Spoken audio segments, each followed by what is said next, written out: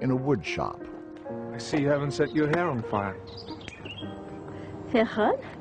The boss, he thinks that if he lets women into the chemistry institute, they'll set their hair on fire. Oh, so his beard must be fireproof. Good day, Herr Hahn. Good day. You see, I am non-existent to this place. At least physicists recognize me for my abilities.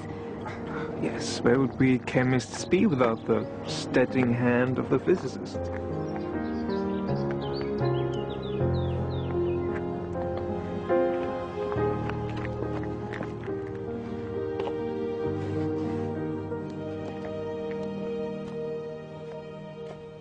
It took years, but Lisa lost her shyness eventually. In 1912, she and Hahn moved to the brand new Kaiser Wilhelm Institute for Chemistry, where their status was really that of equals. Lisa became the first woman in Germany ever to have the title of professor.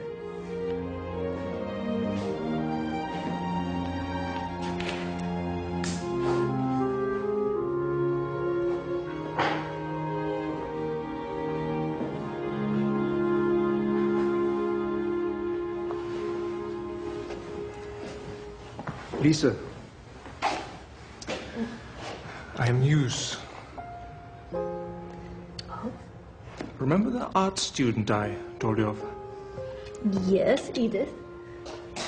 Yes, well, I have asked her to marry me, and she has accepted.